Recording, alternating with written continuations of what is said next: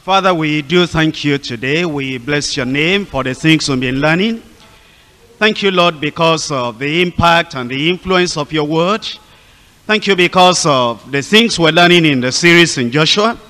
We're praying, Lord, that you strengthen us from day to day as we go from study to study in Jesus' name. We pray that as we look at your word today, your Spirit will take these words and strengthen us in our hearts, in our hands, in our ministry, in Jesus' name. Open our eyes to see, Lord, the great things that we need to learn from your word, so we'll become more effective in the life we're living, in the ministry you have granted unto us. Bless all your people tonight, Lord. In Jesus' name we pray. As you would have noticed, you'll see that the book of Joshua is very rich indeed. And it talks about not only our lives, it talks about the ministry, the leadership that the Lord has given us. We've gone through chapters 1 and 2 already. And today we're looking at the first part of chapter 3. Please open your Bible, chapter 3 of Joshua, reading from verse 1 through to verse 5. And Joshua rose early in the morning, and they removed from Shittim, and came to Jordan, he and all the children of Israel, and lodged there. They passed and lodged there before they passed over. And it came to pass after 3 days that the officers went through the host, and he commanded the people, saying, when you see the ark of the covenant of the Lord your God, and the priests, the Levites, bearing it, then shall ye remove from your place, and go after it. Yet there shall be a space between you and it, about 2,000 cubits by measure. Come not near unto it, that ye may know the way by which ye must go. For ye have not passed this way heretofore. And Joshua said unto the people, sanctify yourselves, for tomorrow the Lord will do wonders among you. Those are the verses we're looking at today. And because of that thing we've read in verse 5, that says, sanctify yourselves, because tomorrow the Lord will do wonders among you. We've titled the message of tonight, Preparation for a Spiritual Supernatural Breakthrough. Preparation for a supernatural breakthrough. It affects the individual. It concerns the whole church as well. That if the individual believer is expecting and waiting for and hoping for a supernatural breakthrough, then there is a necessary preparation, as we see throughout the scriptures. And if the whole church is going to have a supernatural breakthrough, then there is a necessary preparation that we ought to make, because the Lord himself so demands that if we're going to have such a breakthrough, then there should be such a preparation that will match the breakthrough. As we look at the history of the children of Israel at this time, you will see that a lot had been promised unto them. You see in chapter 1 that God said he had given them the land. And as we read, if you go back to Deuteronomy chapter 7, the Lord said the people that were inhabiting the land of Canaan, there were 7 nations, mightier than the children of Israel, greater than the children of Israel, more powerful than the children of Israel. And yet the Lord had told them the land was flowing with milk and honey. A great thing awaited them. And he had promised them that was what they were going to have. But here we find an obstruction, a hindrance, a barrier, a formidable obstacle between them and the promise that the Lord had given them. And a great thing that the Lord had given unto them. He said, I've given it unto you. And yet the problem was there. And now they came to the borders. And in their mind they must have been thinking about, meditating about the promise of the Lord, what he had given them. But then the river stood before them. And it was not just a simple thing. Because we read in verse 15 of this same chapter 3, it says, and as they that bear the ark were come unto Jordan, and the feet of the priests that bear the ark were dipped in the brim of Jordan. See what is in the parenthesis there? That means in the bracket, for Jordan overfloweth all his banks all the time of harvest. It so happened at the time that the Lord brought them to this Jordan, it overflowed. That means it was not just a simple problem. It was a formidable obstacle, something they will be wondering, if we're going to cross over and possess the land, why is it at this time that the Lord has brought us in here? But then we know the history of the children of Israel. When they came out of Egypt and they were to get into the passage in the wilderness, there was a Red Sea. And just at that time, the Lord moved and divided the Red Sea. 40 years had passed since that miracle took place. But the Lord wants to remind them, the same God is still here. The same power is still available. And the same miracle is still possible. And maybe you are facing something like that today. You've seen a great dream. You've got a great promise.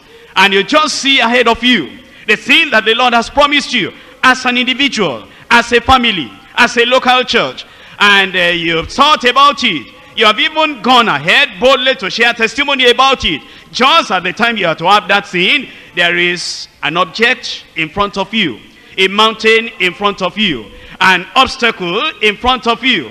Understand? The same God will roll your mountains away. Will take that Jordan away. And even though it appears that the devil is saying he wants to see how you will be able to make it because of what is standing between you and the promised success and the promised blessing, it will only take some days and weeks. You will see the hand of the Lord in Jesus' name. And so it's an encouragement to every believer when there is an obstacle between you and your promised healing, between you and your promised deliverance, between you and your promised childbearing, or between you and the recovery of your spiritual laws, between you and the provision, the progress, and the promotion that the Lord has promised you. Take heart, just a little while, Jordan will roll away. And we will get into the midst of our miracle in Jesus' name. 3 points we're looking at today. Number 1, rising early and overcoming procrastination. Rising early and overcoming procrastination. Number 2 is reflections on the ark before progress. I've read it to you, and as you are going to read yourself later, chapter 3 and 4, you will find that the ark of the covenant was mentioned many times. In fact, 16 times in chapter 3 and 4, the ark of the covenant of the Lord is mentioned. And then it's also referred to as each, referring to it with the pronoun 5 times. And the commentaries I read and studied in preparation of the outline mentioned the fact that that makes 21 times.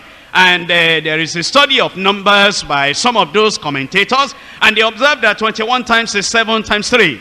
And they understand the importance of that 3 and the importance of that 7. And then when they look at the symbolism of the ark of the Lord, and then they apply it to the life of the believer, they tell us that if we take the steps that we need to take, looking at what that ark symbolizes, there is no doubt you are going to have your miracle.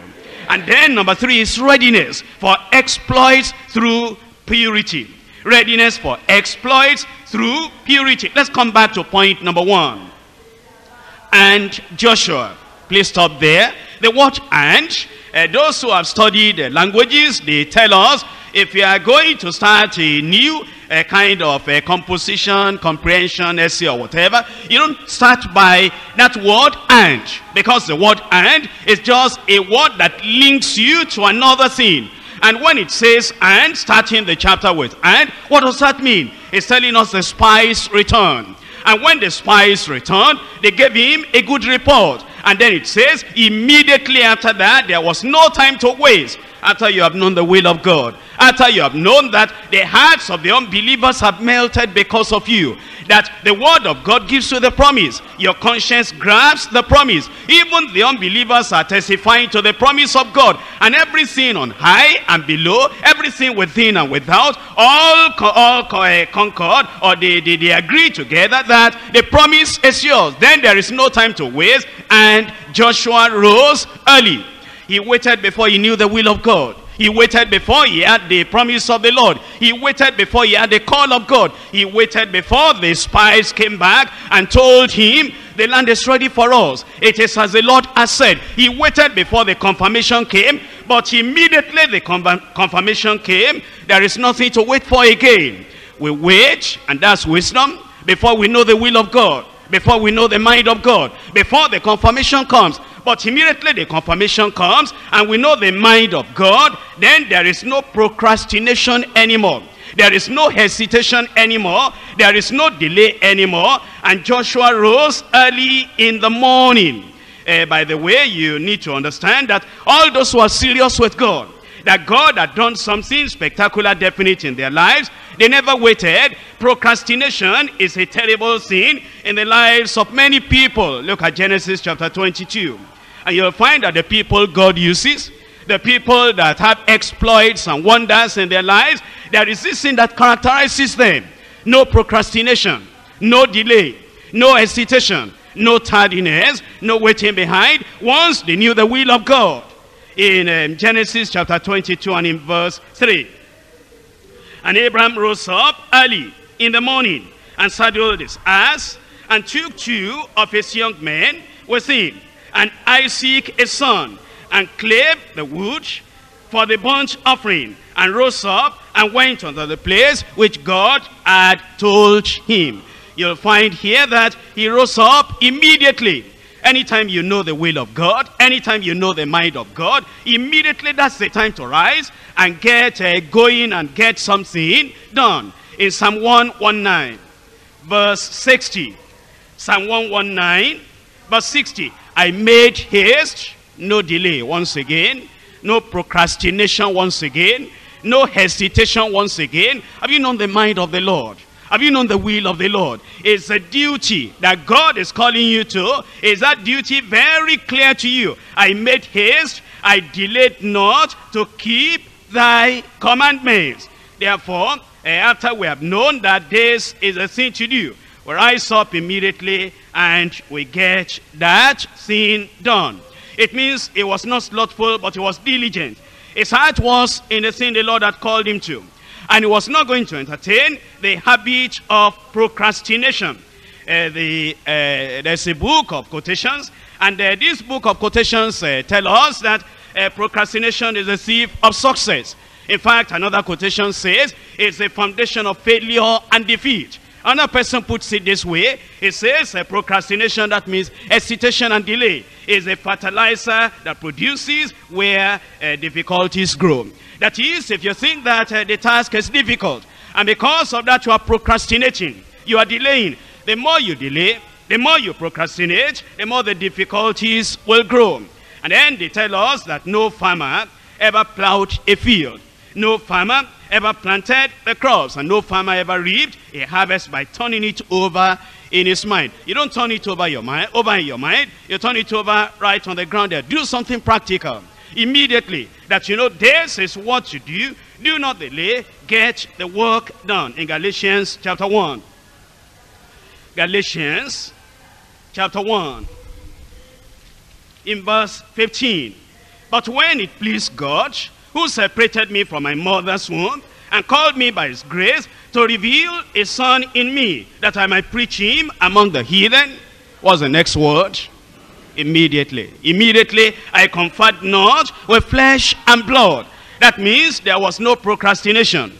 Once he knew the will of God, once he knew the mind of God, once he knew that this is the thing to do, he rose up and he did that thing. In Ecclesiastes chapter 9, verse 10. This is what the word of the Lord is still telling us, reminding us and assuring us. It says, whatsoever thy hand findeth to do, do it with thy might, for there is no work, no device, no knowledge, no wisdom in the grave whither thou goest. Well, then we learn from Joshua that his mind was in the work the Lord has called him to. And our mind must ever be in the work the Lord has called us to. Well, what is that thing you have been delaying? Rise up and do it.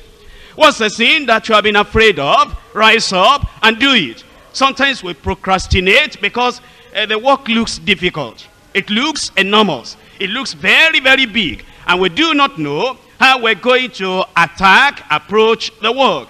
Why don't you break it down into little bits? Somebody said, how do you eat an elephant if it's your duty to eat an elephant? It says only one way. Break it into small bits.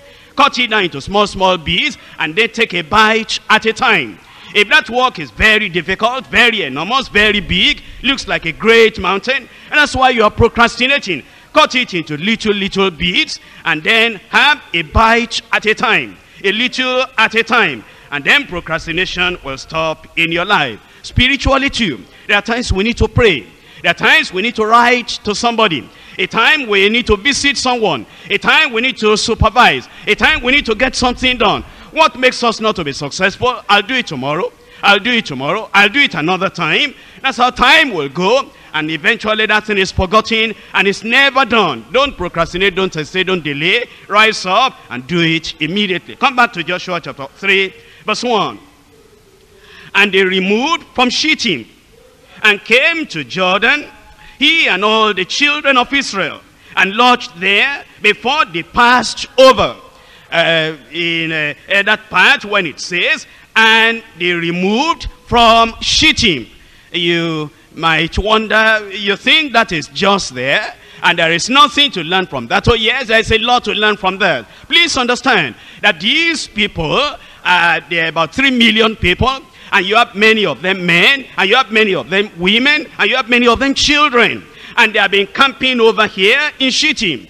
And they could see ahead of them River Jordan. And the Lord has not told them how they were going to cross over River Jordan. And then their leader Joshua told them, arise, 3 days we're going to pass over this Jordan. Do you realize there was no question? Do you realize there was no disputing? Do you realize there was no debate? Do you realize they didn't ask him, how are we going to cross over? There is no boat. How are we going to cross over? We remember when Moses divided the Red Sea, he had a rod in his hand. Joshua, you do not carry any rod. How are you going to do it? Well, they didn't ask any question. It appears they all have faith in God. That as God had said, God will have a way of crossing over Jordan. You know, when we become too intelligent, we ask too many questions. The time comes in your life, you ask a question, one, too many or too much, that you want to know. Now, you tell us to move on. You tell us to rise up. You tell us to cross over. How are we going to do this? How are we going to do this? A time comes, your questions will bring unbelief in you. It will make you to sit down, and you will not be able to rise up and do what the Lord wants you to do. Jordan or no Jordan, move on. God will work a miracle in your life. No question. Once we know God is there, his methods may change, but his power will never change. Wasn't it a wonderful thing? Joshua said, arise, let's move on. And then all the 3 million people, all of them, they moved on. And in fact, it says there was no invalid among them, nobody that, they had to carry. They were all healthy. How I pray for that day, that all of us here will be so totally healthy, that whatever we need to do, nobody will say, but look at my condition. Wouldn't it be a wonderful day when all our members were totally healthy, nobody in the hospital, nobody in any other place, nobody is lacking behind? We say, rise up, everybody rises up. That day will come. I said that day will come. And so they all rose up and they were ready to move on. We go to point number 2 now. Reflection on the ark before progress. That means reflection, we're meditating now on the ark. We're thinking now about the ark. We're looking at the scriptures now concerning the ark. I'm reading from verse 2. And it came to pass after 3 days that the officers went through the host. And they commanded the people, when you see the ark of the covenant of the Lord your God. Let's stop there for a moment. What's this ark? Well, this ark, you need to understand, is a representation of the presence of God. And it's also a representation of the power of God. Just write this down. There'll be no time to read through all the references. In 1 Samuel chapter 4. You remember that the children of Israel, they went to the battlefield. Hophni and Phinehas were with them. And then the Philistines, they defeated them. And they killed a few people. And then these people thought, what are we going to do? They sent to Shiloh. They said, go and bring the ark of the covenant of the Lord. When the ark of the covenant of the Lord came, then they shouted. They were very, very happy. They knew that that is a representation symbol of the power and the presence of God. In fact, the Philistines became afraid.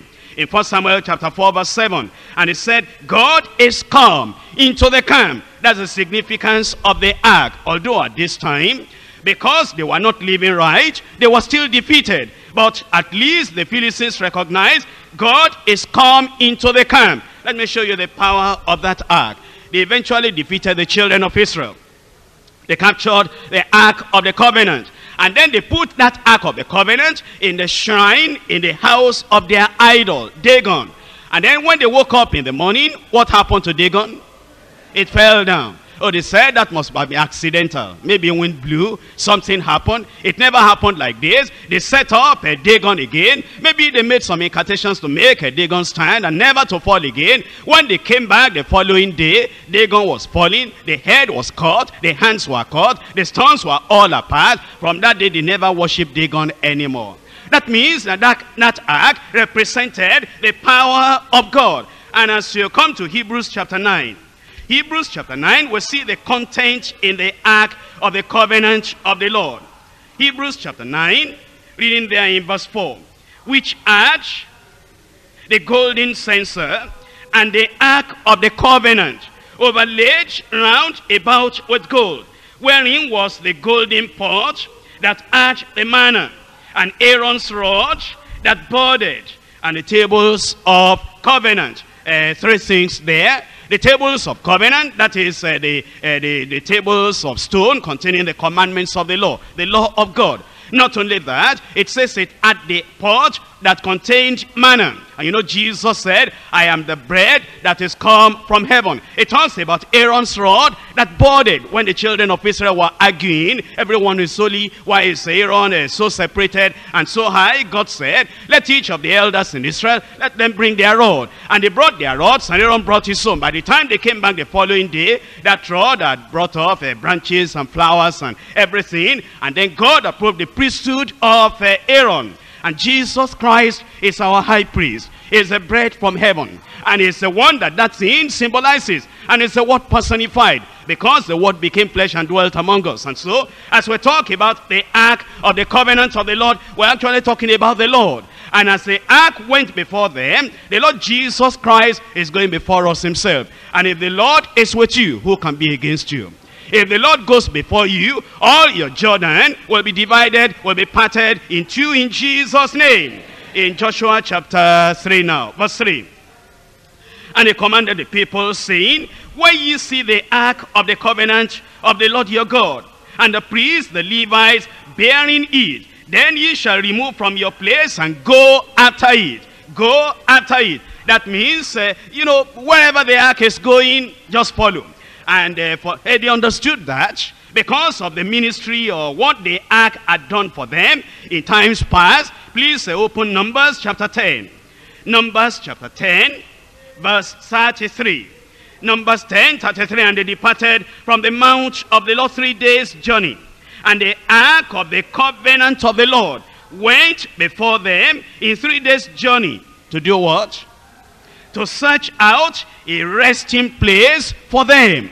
The ark of the covenant of the Lord went before them to search out a resting place for them. Come unto me, all ye that labor and are heavy laden. And it says, I will give you rest. And it's Jesus Christ that the ark symbolizes, that is searching out a resting place for us. In this world, he will give you rest. And then when you cross over the final Jordan to the other side, he will give you eternal rest. But then you remember what they were told in Joshua chapter 3. It says the priests, the Levites, will bear the ark. Remember, the ark symbolizes Christ. And then if the priests are bearing the ark, what does that mean? That's referring to you and to me. We who are the ministers of the gospel, we are to lift Christ high, lift him up as Savior, so that the sinners, as they look up, they won't see you, they will see the ark of the covenant that is going to lead them to peace of mind and rest. They will see Jesus as Savior.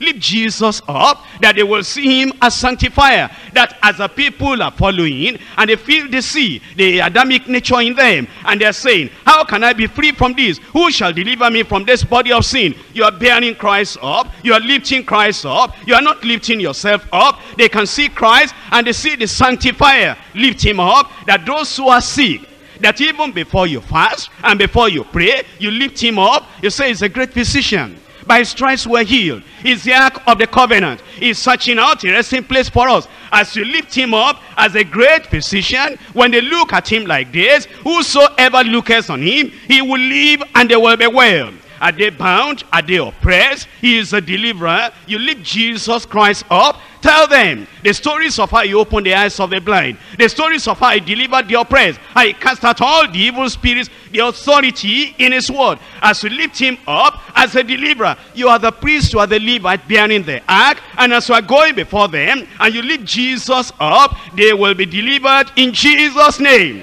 Do they lack power? And they need Holy Ghost power in their lives. You lift up Jesus Christ as a baptizer in the Holy Ghost, because he is the one that is to baptize the people with the Holy Ghost and with fire. And as you lift him up, all you are doing every Sunday when you are there, all you are doing every Monday, every Thursday when you are there, is that I come to talk about Jesus today. You don't talk about, the people are bad, the people have gone this way, the people have gone that way. Of course, there's a time when we talk to them about sin. We know that sin is bad, and we talk to them that sin is evil. But we can talk about sin for many years if we don't lift Jesus up as a savior, as a sanctifier, as a deliverer, as a healer, as a helper, as the one that is all in all for us, as sufficiency. They'll never be free from their sins. Therefore, let's be like the priests and the Levites. We lift up Jesus Christ. When you finish a message next Sunday, those who are preaching, if you are preaching or any other time, ask yourself, did I lift up Jesus Christ? Did they see Jesus Christ? Did they see him as the one that has all power to be able to deliver them? Have I done it sufficiently enough that everyone that is suffering, everyone that is weak, everyone that is sinful, everyone that is backsliding has seen Jesus Christ? If you have done that, you have preached a good message. If you have not done that, no matter what the message contains, if you have not lifted up Jesus Christ enough for them to see, you have not done a good job. Let's come back to Joshua chapter 3. And now in verse 4, and Joshua said unto and yet there shall be a space between you and it, 2,000 cubits by measure. Come not near unto it, that ye may know the way by which ye must go. That ye may know the way by which you must go. Please look up here. Why did he tell them that? I want you to understand. Let's say, for example, now, all of us, if we were standing up, and then if all these brethren in this hall, you go back to the back of this hall, all our brethren over here, you go back to that other place, and everybody, you are standing up, and then I come over there on the same level, and I'm right in front there, and I'm carrying something on the head, and then you are following, and the whole ground is level. The people at the back, will they see? You'll be looking at the, at what? At the back of, the person in front of you. But when there is a distance, and you leave a wide gap of this number of cubits before them, on all the people that are far away, as they look up like this, they will see there conspicuously that the priests are carrying. That's what the Lord is telling us. Lift up Christ so high, above every man, above every example. Make people know he's unique. Make people know he's special. Make people know there is no equal to the Lord Jesus Christ. Lift him up so high that the people that are following, they'll be able to see the Lord Jesus Christ, and then they'll be able to know the way to go. Look at the end of verse 4. It says, for ye have not passed this way heretofore. Ye have not passed this way heretofore. That means you are now going through unfamiliar territory, unfamiliar path. And because you have never journeyed this way before, you need to keep your eyes on the ark. And isn't that something for the child of God? We've never gone this way before. We've never lived this life before. Tomorrow, when tomorrow comes, it will be a new brand day. When temptations come, tomorrow it will be a new temptation. Circumstances that come tomorrow, crises that may come tomorrow, it will be totally new. We've never seen this before, and because we have never passed this way before, keep on looking unto the Lord Jesus Christ. In Hebrews chapter 12, verse 2, looking unto Jesus. Don't let anybody take that away from you. In a time of trial, in a time of temptation, in a time of crisis, in a time of problem, before you get married, after you've got married, when you are going through some troubles, some things you never knew, you never saw before. Remember, it is that act that led them to find a resting, search out a resting place. You keep on looking at that act, looking unto Jesus, the author and the finisher of our faith, who for the joy that was set before him endured the cross, despising the shame, and is set down at the right hand of the throne of God. If you keep on looking unto Jesus, every problem will be solved. Every Jordan will be divided. Every difficulty will be taken away. Every stronghold will be demolished in Jesus' name. We come back to Joshua chapter 3, and we're looking at the last point. Readiness for exploits through purity. Readiness for exploits through purity. And Joshua said unto the people, sanctify yourselves, for tomorrow the Lord will do wonders among you. I want you to take that verse for yourself and think about that verse and think about the breakthrough you're expecting in your life, the wonders that you're expecting in your life. And the word of the Lord tells us tomorrow, that tomorrow may be tonight for you, maybe next week for another person, maybe next month for another person, maybe next year for another person, but something is definite. A miracle is coming your way. And then the way Joshua said it, he said, the Lord will do wonders among you. There was no doubt about it. And there is still no doubt about it. That wonder will come. That breakthrough will come. But then he said, sanctify yourself. That means there is a preparation to be made. Sanctify yourself. In Leviticus chapter 20. Leviticus chapter 20. Verses 7 and 8. Leviticus 20, verses 7 and 8. Sanctify yourselves, therefore, and be ye holy, for I am the Lord your God. That tells us there is the human side to sanctification. Sanctify yourselves. But there is a divine side as well. In verse 8, and ye shall keep my statutes and do them. I am the Lord, which does what? Will sanctify you. The Lord who sanctifies. In verse 7, there is a human part. In verse 8, there is a divine part. We understand then that sanctify has two shades of meaning. One, the human responsibility. And second, the divine action. On the human side, sanctify yourself. On the human side, cleanse yourself from all the filthiness of the flesh and of the spirit. If you are really expecting a miracle, examine yourself. Examine your heart.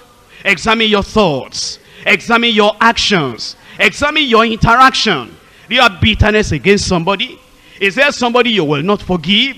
Is there somebody you are envying? Is there jealousy somewhere? Are you having bitterness in your heart? Because Jesus said, except you forgive those who have offended you right from the heart, neither will your Father who is in heaven forgive you. Is there something that will hinder your miracle? Now think about it. Compare that little sin that brother, that sister, that neighbor has done. Compare it with the dividing of your Jordan. Compare it with the removal of your stronghold. Compare it with the healing of the incurable disease. Compare it with the promotion, the progress he wants to keep you. That offense that you find difficult to forgive, put it in the balance here. That miracle, that great thing that you need to get, put it on the balance here. Which one is greater? You have been married now for 7 years, for 10 years. You are looking for a child. And as you are looking for a child, that's your breakthrough. That's your miracle. And you want this child by all means. And we know God can do it. He did it for Elizabeth. He did it for Anna. He did it for Rachel. He did it for everyone that called upon him with a true heart, a sincere heart. That child you're expecting after 10 years of barrenness. And then the little, she didn't greet me well. She insulted me. And she did something to me I will never forget. That little thing, that's what the Lord is telling you. Sanctify yourself. Take that sin away. You are not going to allow that little pin, that little pebble inside your shoe to hinder the magnanimous sin, the great sin, the unlimited blessing the Lord wants to give you. Remove that sin and throw it away. Sanctify yourselves. Because if you do, the Lord is going to do wonders among you in Jesus' name. But then we understand it also means abstaining from every appearance of evil. You know, the gossiping and the tale bearing. Is that gossiping so important to you more than your miracle? Is the gossiping, is the backbiting more important to you than your miracle? Why do you care about what they have done and what they have said? If, you are looking for your miracle, look away from all those things. Abstain from every appearance of evil and say, I'm not going to allow these little things to hinder me. This year, before the year runs out, I'm going to get my miracle. Jericho walls are going to fall before me. And all my miracles I'm going to get. And therefore I'm going to do my part. All these things that have hindered me unnecessarily, I push them aside. I'm going to have a breakthrough in Jesus' name. But on the side of God, he sanctifies. Because he purges us. He circumcises our heart. He takes away the stony heart. And he cleanses us, he washes us, and he makes us whiter than snow. And then it says, if you do that, then he will do his part. Now here you have, on the one side, yourself. On the other side, Almighty God. And he says, what are you to do? Sanctify yourself. What is God to do? He will do wonders among you. Let's say you are faithful. Let's say you are honest. And you remove every stumbling block. And you sanctify yourself. You set apart yourself. You separate yourself from everything that will hinder your blessing. Faithfully, everything the Lord has reminded you, you have taken care of. Tell me, are you going to be more faithful than God? I said, can you be more faithful than God? If you are faithfully done your part, will God do his part? He will do his part. If you will sanctify yourself, if you will remove all those appearances of evil, the Lord will do wonders among you. He'll do wonders in your family. A day of revival, a time of revival will come for you personally and your family in Jesus' name. And then it says, for tomorrow, the Lord will do wonders among you. The wonders they were expecting in their own case was that Jordan will be totally removed. But you know that their own wonders didn't stop there. After Jordan was parted in two, the walls of Jericho came down flat. After that, they were in the battles of the Lord. The sun stood still. The moon stood still. New miracles that never appeared before, that we have never heard of before. That's the wonders the Lord wants to do. And before this, our lives run out, we can have some miracles that have never been recorded. That all the testimonies we have been hearing, a new set of miracles, a new set of breakthrough. And all the Lord is expecting is that we will do our part, and then the Lord will show himself strong on behalf of every one of us in Jesus' name. In 2 Chronicles chapter 16. 2 Chronicles chapter 16, verse 9. 2 Chronicles chapter 16, verse 9. And the eyes of the Lord run to and fro throughout the whole earth, to show himself strong in the behalf of them whose heart is perfect towards him. That's what the Lord wants you to do, to examine yourself, and then to make sure that your heart is sincere, your heart is honest, your heart is holy, your heart is perfect towards him. If it were not possible, the Lord will not have commanded it. If it were impossible to sanctify ourselves and to render ourselves honest and holy and pure before the Lord will not have said it. Let's now look at Luke chapter 1, verse 5 and verse 6. There was in the days of Herod king of Judea a certain priest named Zacharias in the course of Abiah, and his wife was of the daughters of Aaron, and her name was Elizabeth. You understand here, Zechariah was a priest of the Lord, serving the Lord. And Elizabeth was of the daughters of Aaron, which means of the lineage of the people also serving the Lord. Maybe you and your wife are serving the Lord. And yet there is a reproach, there is a blemish. There is a breakthrough that except that breakthrough happens, people will be saying, where is your God? And where is the evidence that your God is a mighty God? It says in verse 6, and they were both righteous before God. Both husband and wife, they were righteous before God. And walking in all the commandments and ordinances of the Lord, blameless. Now, the Lord was ready to do something in their midst, in their family. As the Lord is ready to do something in our families too. If we are ready, God is ready. I said if we are ready, God is ready. And a new thing can begin even from today. In verse 11, there appeared unto him an angel of the Lord standing on the right hand side of the altar of incense. When Zechariah saw him, he was troubled, and fear fell upon him. But the angel of the Lord said, fear not, Zechariah, for thy prayer is heard. Your prayer is heard already. Thy wife Elizabeth shall bear thee a son, and thou shalt call his name John. And thou shalt have joy and gladness. Joy and gladness will come. And many shall rejoice at his birth. For he shall be great in the sight of the Lord, and shall drink neither wine nor strong drink. And she shall be filled with the Holy Ghost even from his mother's womb. And many of the children of Israel shall he turn to the Lord their God. And he shall go before him in the spirit and power of Elijah, to turn the hearts of the fathers to the children, and in disobedience to the wisdom of the just, to make ready a people prepared for the Lord. That's what the Lord is telling us. The Lord is saying he is not stopped working miracles. Our God is still as powerful as ever. He's still able to divide the Red Sea. He's still able to divide the River Jordan. He's still able to heal the sick. He's still able to deliver the oppressed. He's still able to give children to the barren. He's still able to give us a breakthrough. He's still able to work miracles, mighty wonders in our midst. And the Lord is saying he is ready. He's only waiting for us. How many of us are ready to sanctify yourself? Why don't you rise up and say, Lord, I want a new day to begin. I want a new thing to begin. I want that miracle. I want that breakthrough. In our districts, how many miracles are we seeing? How many testimonies are we hearing? How many things are we seeing of the things that the Lord has done in the past? He can start it all over again. He can start it all over again. He did it before. He is not tired. He did it before. He can do it again. He worked wonders before. He can do it again. Sanctify yourselves. Sanctify yourselves. Sanctify yourselves. Will you allow that little bitterness to hinder you from your miracle? That little irritation to hinder you from your miracle? That little offense to hinder you from your miracle? That little hypocrisy to hinder you from your miracle? That little gossip to hinder you from your miracle? That little jealousy and envy to hinder you from your miracle? That little malice to hinder you from your miracle? I won't greet him. I won't talk to him. Big deal. Big deal. I won't greet him, and you are hindering yourself. Open up. Open up. Let your miracle come. Let your miracle come. Let your breakthrough come. All the things that have been hindering you, brothers and sisters, loosen up and give it up. Those things are not too important. Forgive those who have offended you. Love, care, and be kind. Love your wife. Love your husband. Love your children.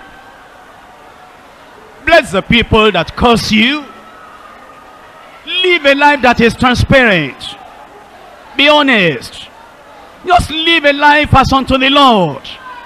Don't let the devil find anything in your life that he will be accusing you before the Lord, using as an excuse. A miracle is waiting for you. A breakthrough is waiting for you. Your Jordan will be divided. Your Red Sea will be divided. Your Jericho walls will fall down. Your healing will come. Your deliverance will come. All that our prayer warriors have been praying about for you and for your church and for the whole church is going to come through. All that we have been fasting about, all that we have been praying about, it's coming. It's coming. See it coming. See it coming.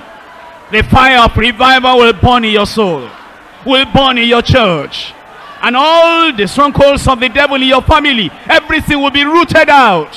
Whatever the Heavenly Father has not planted in your family, everything will be rooted out. But my brother, my sisters, don't let anything hinder you. Are you due for promotion in your place of work? It will come. Are you looking for a new job? It will come. Have you got a big dream?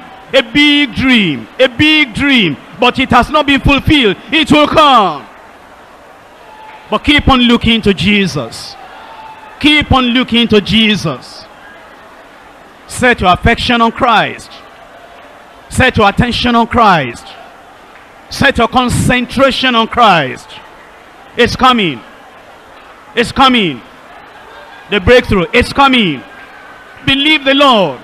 Sanctify yourselves, for tomorrow the Lord will do wonders among you. Don't give the devil a chance to accuse you unnecessarily. Remove that sin. Remove that sin. And once you remove it and you are cleansed by the blood of the Lamb, don't listen to the accuser of the brethren. In Jesus' name we pray. In Jesus' name we pray. We're going to pray together. But I want to remind you, when Joshua told those millions of people that tomorrow the Lord will do wonders among you, there was no single person out of those millions of people that doubted Joshua. It was the word and the revelation of the Lord. And we are not too many here. God has enough miracle to pass through every one of us here, every one of all our workers, every one of all our members. The Lord is able. I said the Lord is able. And so you will not allow this time of miracle and revival to pass you by. As others in front of you, behind you, on your side are getting their own, your own has come in Jesus' name. And whatever it is that has been a burden in your heart, whatever it is you have been praying and fasting about, you can go back home and rest and be waiting and be expecting that wonder will come in Jesus' name.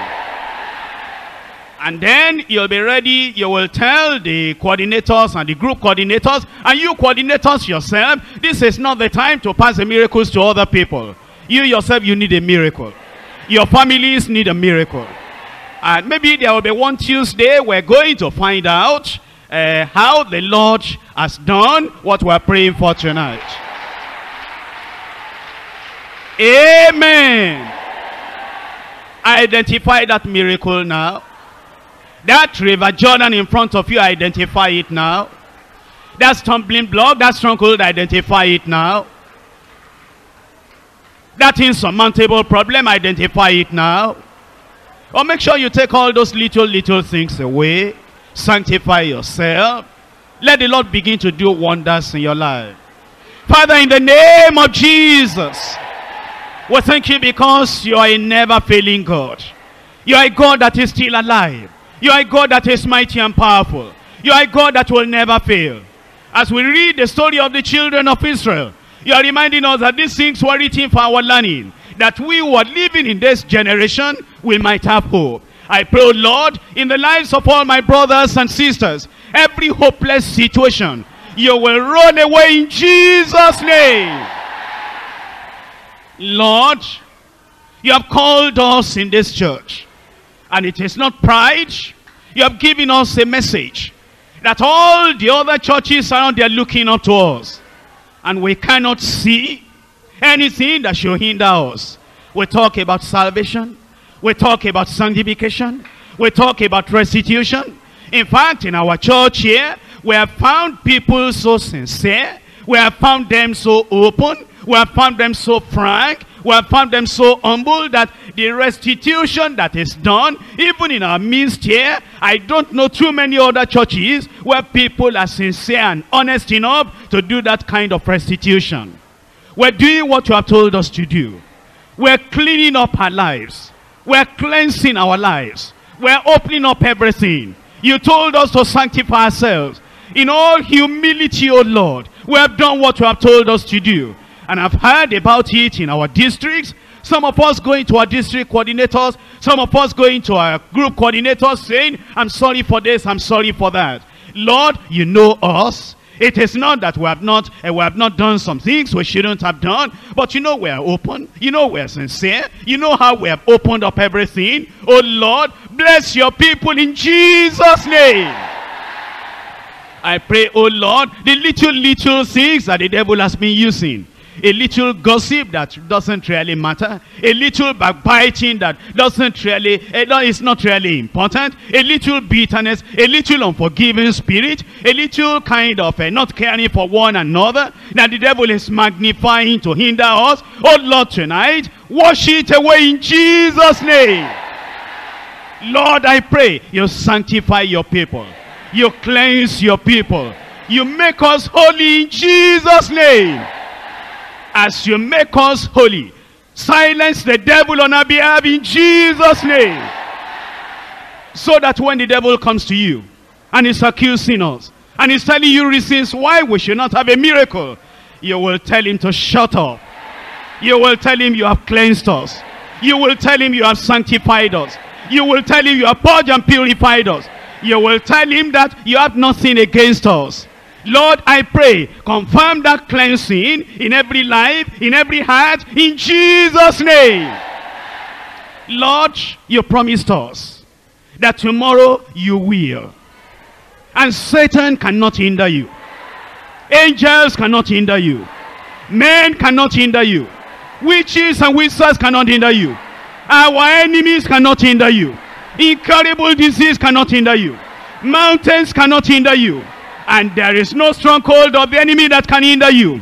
All the witches, all the sorcerers, all the herbalists, all the evil people, all the personalities of darkness in this country, all joined together, they cannot hinder you. Our miracle has come in Jesus' name.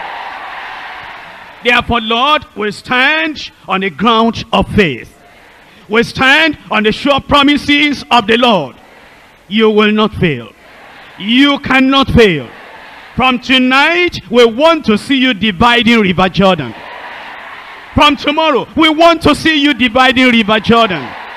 All the impossibilities in our midst, all the Jericho walls in our midst, all the standing problems in our midst, let them come down in Jesus' name.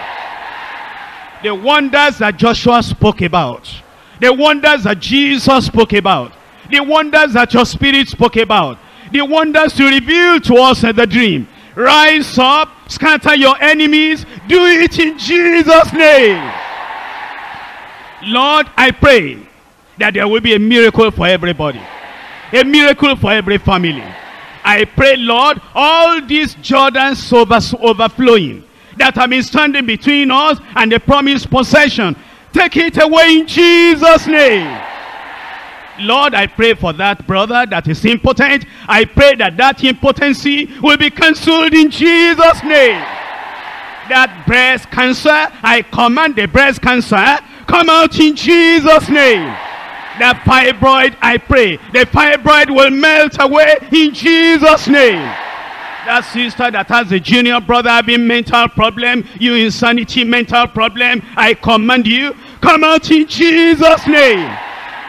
Lord, we're hearing information. This brother in the hospital. That sister is in the hospital. The wife of that coordinator is in the hospital. The husband of that coordinator is in the hospital. Oh Lord, I pray that your power will go to them right now. In the hospital bed where they are. Oh Lord, you said there will be nobody sick and feeble among us. Raise them up in the hospital bed in Jesus' name.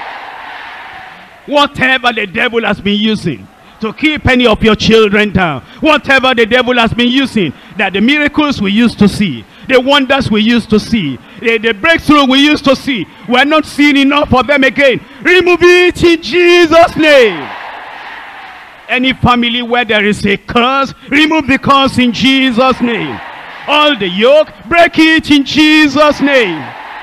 Lord, we have been working in those offices, and we are the people to first get there. We are the people to live there last. We are the people to do what the others will not do. We are so faithful. And because of that, they heap all the work on us. We're doing the work, but we're not seeing the promotion. It's the people, the unbelievers that are not doing the work, that are getting the promotion. Lord, where is our own promotion? Lord, where is our own progress? Lord, where is the thing you promised us? All the promotion that the devil has been sitting upon, I cancel the hand of the devil in our lives in Jesus' name.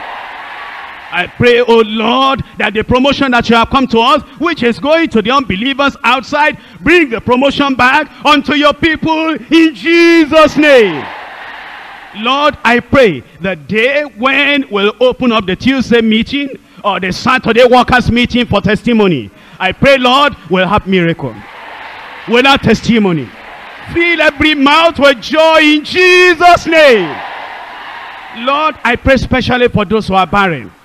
Faithful people, dutiful people, those who are serving you day and night, like Zechariah, like Elizabeth, that are serving you. And then the people of the world are asking, where is the outcome of it? Oh Lord, I pray, whatever is the root cause of the barrenness, take it away in Jesus' name. Give them children. Give them children. Give them children. I pray, oh Lord, that day of testimony, they will come with their testimony in Jesus' name. Lord, sanctify your people. Sanctify your people. Anything you know will hinder this miracle we are praying about tonight. Lord, even if we don't know, even if we cannot see it, if you know it will hinder us, cleanse our lives, take it away from us in Jesus' name. Open up every family for miracle. Open up the church for miracle. Let the day of revival, the day of the supernatural, the day of the breakthrough, let it come once again in Jesus' name. Give us an all-round revival. Revival in our soul. Revival in our heart. Revival in our body. Revival in our business. Revival in our family. Do it for us in Jesus' name. Wipe the tears of your people away. Put the devil to shame. Let your children rise in the ladder of progress, that you put laughter in their mouth. Thank you, Lord, because we know you have answered. In Jesus' name we pray. Amen. Amen. Praise the Lord. I said, praise the Lord. I said, praise the Lord. How many of you are sure? How many of you are sure that your miracle is there already? Amen. Is it all right to sing on Tuesday? You know, Deeper Life, we sing on Monday, we sing on Sunday, we sing on Thursday. But for Tuesday, who can give me a chorus that will show we have got our miracle?